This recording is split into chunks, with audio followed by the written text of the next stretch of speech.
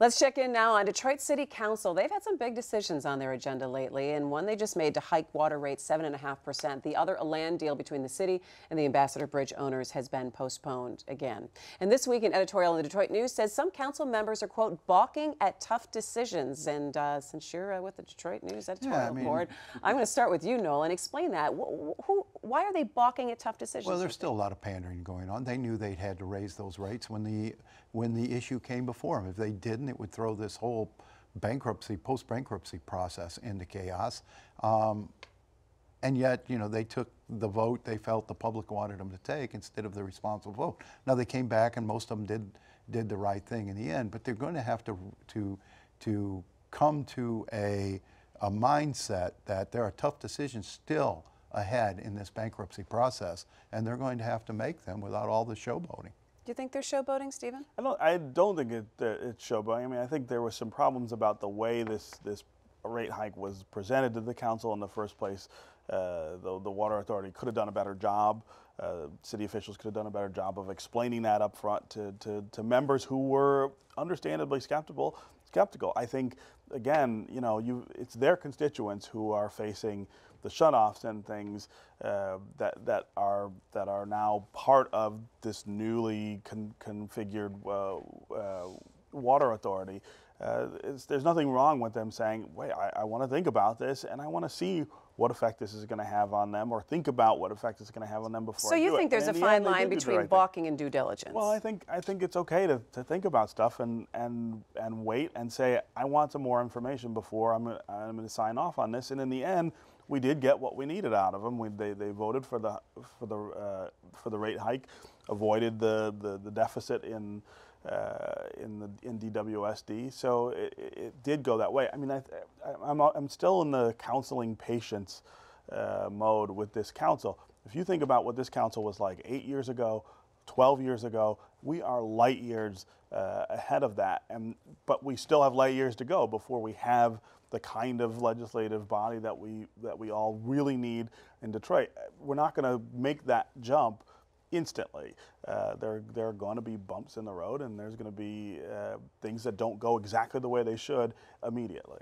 You know, unspoken in all this is what happened to the 4% rate hike promise that was made when the that's 4%. That's 4%. Fine print, right? I mean, the 4% is just about the DWSD rate. It's not about the local rate. And I think that's what was disingenuous in the selling of this deal from the beginning. Everybody knew it wasn't going to be 4%, except they pitched that out there. We'll never have a 4% rate hike, and probably shouldn't with the infrastructure needs of the system. But to tell people up front, well, we're going to cap it at 4%. Well, you're capping the DWSD hike. I know, but what do people care about? They care about what goes out in the monthly check, and they're going to see 7 to 15% rate hikes. Some of them more because the local authorities added on. All right, before we leave City Council and the job that they're doing right now, I want to touch on this land deal with the city and the Maroon family, and the fact that there's been so many delays in the vote on this, and a lot of concern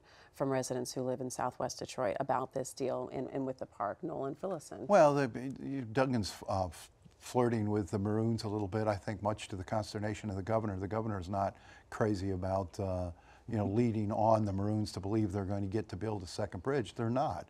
The Canadians aren't going to approve a side-by-side bridge for the Ambassador Bridge. They're committed to this second crossing, the international, or the Gordie Howe Bridge now, I guess we can call it. It's not the drink anymore.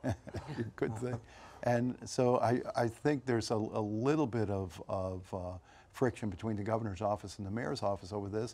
And I think the mayor is trying to see what he can get out of the Maroons, but I think one thing he knows he's not going to get is a bridge. And well, it leaves council also sitting on this deal too, because they're the ones that are waiting. Well, I think you have council members, specifically the one who represents that area, saying, "Hold on a second.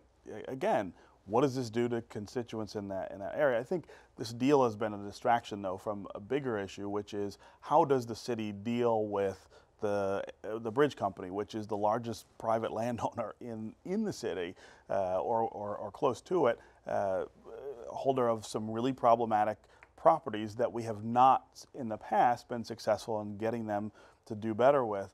I think the Duggan administration is saying, instead of constantly punching at them and trying to bully them into things, let's sit down and treat them like we would anyone else. Negotiate with them, find out what they want, what we want, and come to some agreements to get some of this stuff done. The bridge question, I think, is also interesting. I think it changes a little now that the Gordie Howe Bridge is certain.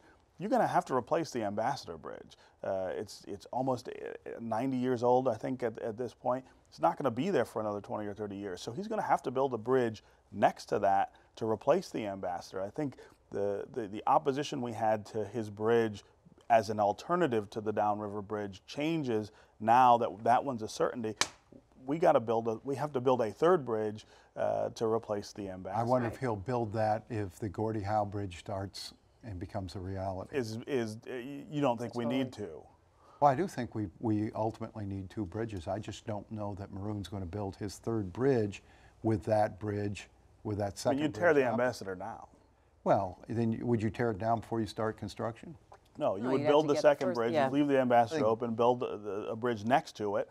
And I think that's a different question because you could use all the same infrastructure. You're not changing traffic patterns, and that's the concern. He's already started that process. I mean, all that construction he did next to the Ambassador was about using that same infrastructure to build a new bridge. I think, again, the calculus changes now that the Downriver Bridge is a certainty. I'm not sure that the opposition to the Maroons building another bridge makes as much sense. All right.